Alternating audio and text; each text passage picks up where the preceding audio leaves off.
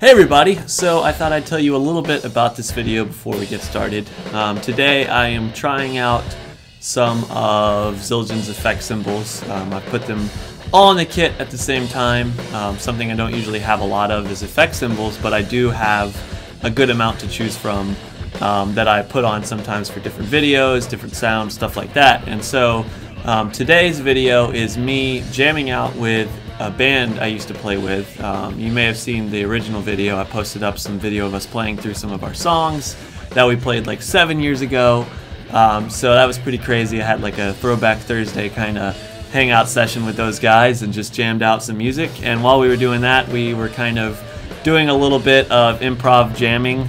Legitimately, this video you're about to watch, I'm leaving it all in because I mean, it's just funny. There's some cool parts, there's some dumb parts, there's some stupid stuff for sure. I'm basically just trying to come up with interesting ways to use the effect cymbals, interesting grooves, different patterns. I'm doing some stupid stick trick stuff, and there's plenty of fails and mistakes in there.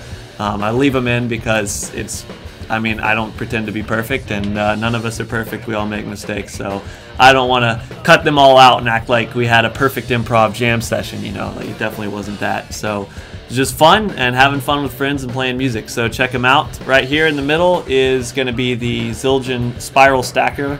It's a brand new cymbal from Zildjian, and that is on top of a 10-inch Oriental China from Zildjian, which is also a new addition to their lineup.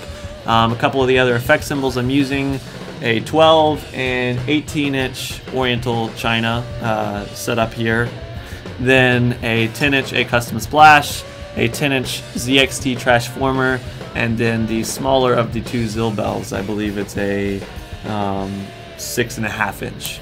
And so those are the effect cymbals there, and just having some fun playing and messing around with some stuff. So check them out, enjoy it.